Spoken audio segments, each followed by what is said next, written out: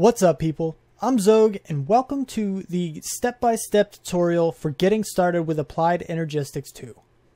By the end of this video, you will have a working system that will let you store your items.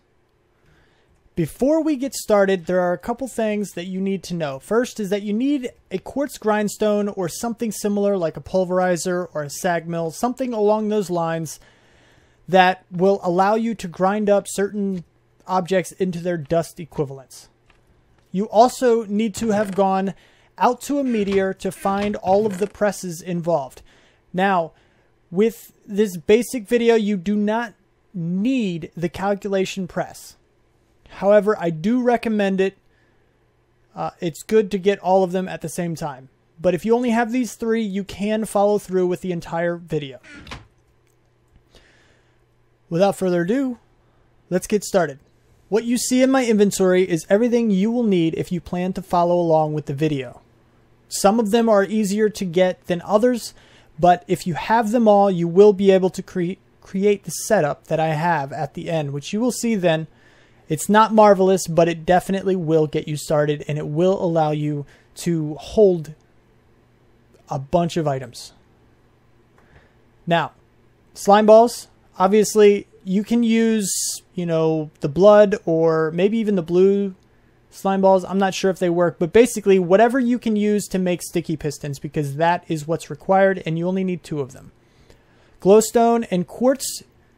Sometimes in some mod packs you can find glowstone dust in the actual world or in the mining dimension if that exists in your mod pack. If not, you will have to go to the nether for both of them.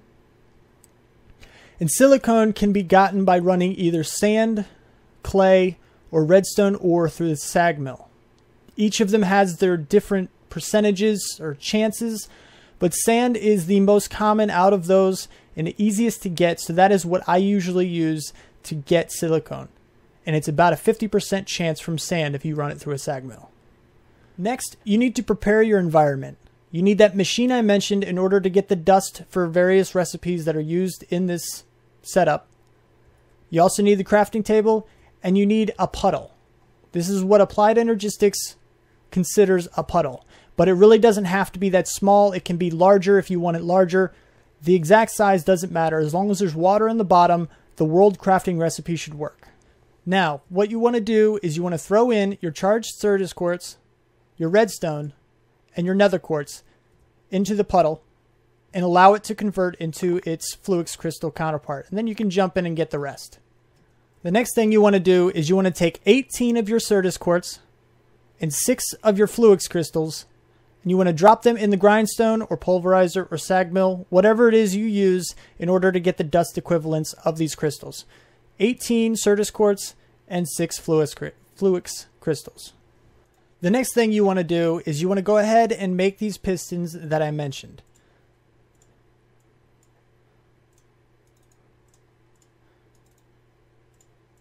And go ahead and make them into their slime or sticky equivalent.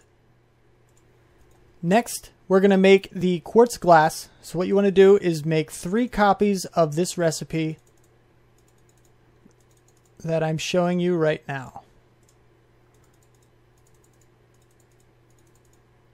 which will give you 12 quartz glass. Next, we're going to make what is called the energy acceptor. You're going to take your iron and put it in the 4 corners. Take your quartz glass, put it in the top, bottom, left, and right. And then 1 single Fluix crystal right in the middle. Next, we're going to make the energy cell, which has the dust in the top, bottom, left, and right. Quartz glass right in the middle, and Certus quartz on the 4 corners. Now we want to make the inscriber. All along the right side is iron, top left corner, bottom left corner, also iron, Fluix crystal there, and then your 2 sticky pistons.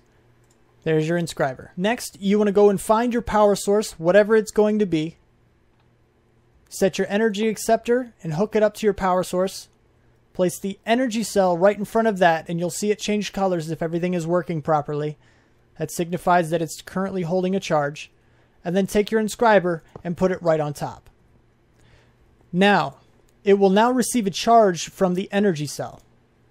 So what you want to do is you want to drop in your engineering press and run both of your diamonds through this inscriber. Now, it does take a little bit of time, but overall, it's not too bad. Next, put in your logic press and run all 4 of your gold ingots through. And then take your silicone press and run all 6 of the silicone through it. Now you want to put the printed, all 6 of the printed, both the engineering and the logic, in the top slot. All 6 redstone in the middle and all 6 of your silicone at the bottom. What this is going to do is it's going to give you 4 logic processors and 2 engineering processors. Now you want to head back to your crafting table, take the last 3 Certus quartz dust and run it along the middle, and then your glass and coat the top and bottom to get 3 quartz fibers. Take those quartz fibers, put them in the top left slot, and then take your last 2 fluix crystals and line them right beside it to get 4 ME glass cables. The rest of the quartz fibers, you don't need them anymore. Now you take some of your iron, put 1 iron in each corner, take 2 of your ME glass cables and put it in the 2 middle sides, and then take your engineering processors and put them in the top and bottom middle. And then take out the ME drive.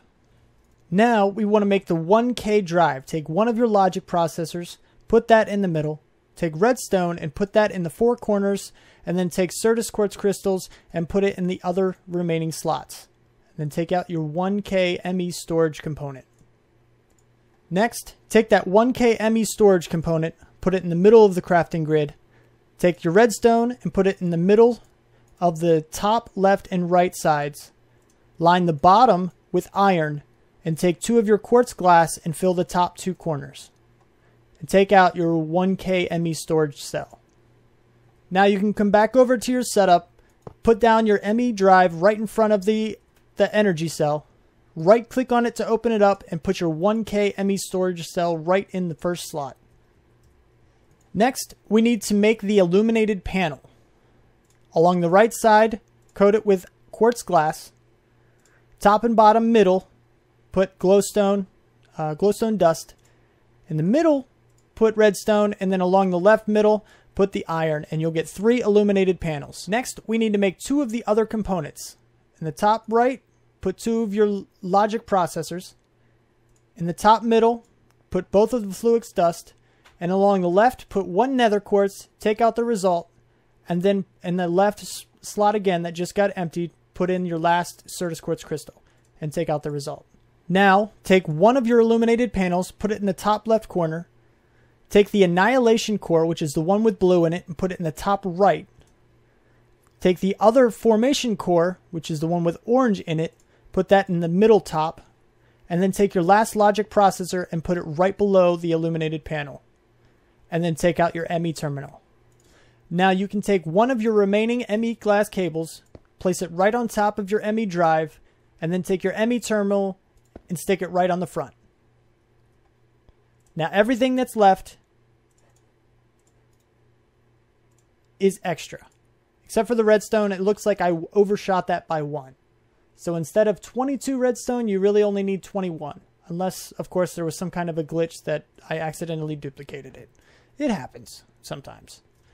But chances are I was just wrong by 1 redstone. But if all went according to plan, you should now have a fully functional storage situation going on here. You should be able to put... You're not going to fit a whole lot because it's only a 1K ME storage. But from this setup, you should be able to clear out at least a few of your chests. And from what you just did, you should be able to gain a little bit of an understanding just to the point where you could now be able to make a 4K, a 16K, or a 64K storage cell. Which are these right here. This is the 4K. So in order to make the 1K, this is what we did. The 4K is 3 of those like this with that last processor, the one we didn't use, and then 4 redstone and a quartz glass. And then you get the 4K. And to put that one, then you put that in the middle, and it's the same recipe as it was for the 1K to get the actual storage cell with 3 redstone, 2 quartz glass, and the bottom with iron. And then you'll have a 4K. You can make multiples of these. You can make up to 10 for that 1 ME drive. And if you really need extra storage, you can always put down more ME drives, hook them all together, and fill them as much as you can with storage cells.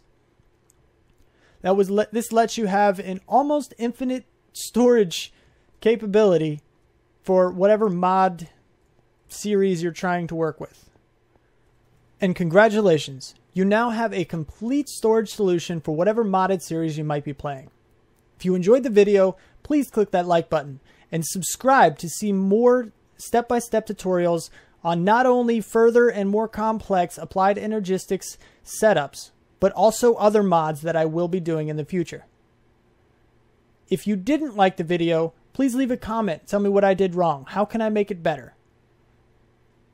You can also comment for any other reason. Share it, favorite, do what you do. And thanks so much for watching.